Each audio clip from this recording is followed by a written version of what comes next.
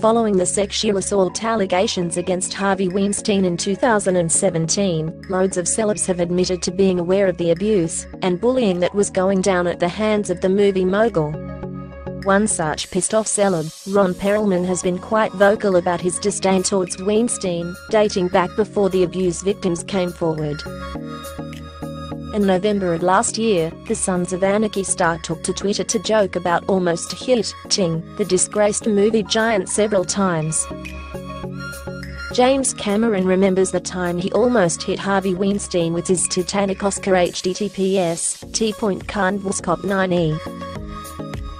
Ron Perlman, at Perlmutation, November 27, 2017.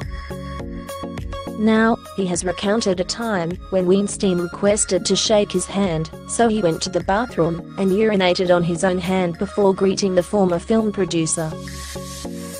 Did I ever tell ya about when Harvey Weinstein told me to make sure I shook his hand at a charity event, so I stopped in the men's room and pissed all over my hand, then went straight up to him on the receiving line. I think about that every time Lil Donnie opens up his KFC.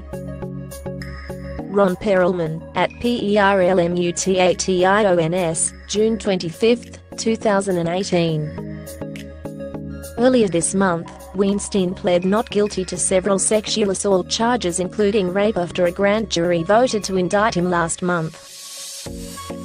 His lawyer Benjamin Brafman said in a statement that he was not surprised by the indictment, noting that it does not add anything to the case we did not already know.